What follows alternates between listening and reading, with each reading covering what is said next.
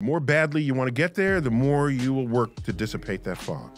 Let's react to Neil deGrasse Tyson giving us some tips for making it through a calculus class. Whatever it took you to get from arithmetic to algebra, what, X? What number is it? Well, it could be any number. How can it be any number? It's in the equation. It's got to be a number. These are the transitions from arithmetic to algebra. The transition from algebra to calculus is more. That's why it's generally not taught in high school. It's a college thing. I think that if you take a suitably difficult pre-calculus class, then the kind of simplifications, the kind of algebraic simplifications you're going to do in that sufficiently difficult pre-calculus class will be on pair with what you'll have in your calculus class. That being said, I think a problem here is a lot of pre-calculus classes are not sufficiently difficult to really prepare a student to doing the kind of things that they need to do in a calculus class. So I'm handed the calculus book, and I open the page in the front cover, and there are these equations. And they're using squiggly lines I had never seen before. Half the Greek alphabet is in there. I said, I don't know what this is. Yeah, I'm telling students all the time to reference equations from the front cover of their book.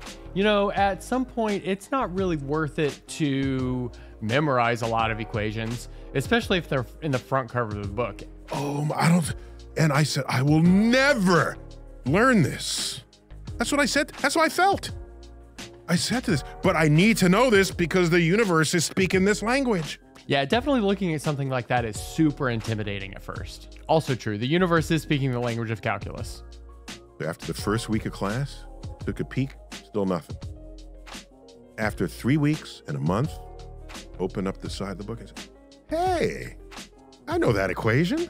And then as the weeks went on, it was as though this fog began to dissipate. The more badly you want to get there, the more you will work to dissipate that fog. And that's what happened to me, and I've invoked that ever since. Yeah. And don't hesitate to ask for help.